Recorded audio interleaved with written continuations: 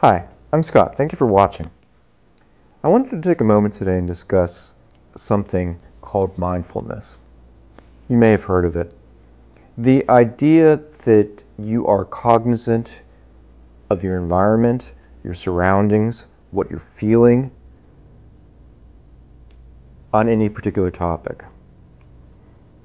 And I think it's a prescient topic to discuss because so many of us just kind of live life in an autopilot mode, or we feel that the things that are happening to us might be so surreal that it's almost like we're a character in someone else's movie. If we are able to take a moment and reflect on what we're actually thinking and feeling and what's going on around us, we have a better way of understanding the events that happen to us in life. Do you ever just want to think and reflect on something, but you didn't feel that you were there enough to be able to actually contemplate that afterwards? Maybe not, I don't know.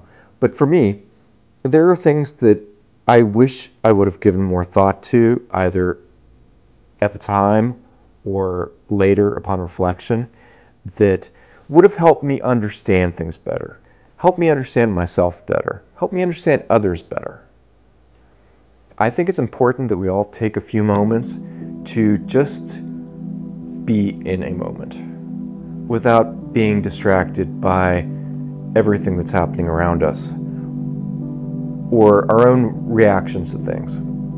If we just take a moment to think and get into that mental state of clarity, that we can appreciate what's going on, or at least appreciate our knowledge of that situation, I think we'd all be a little bit happier.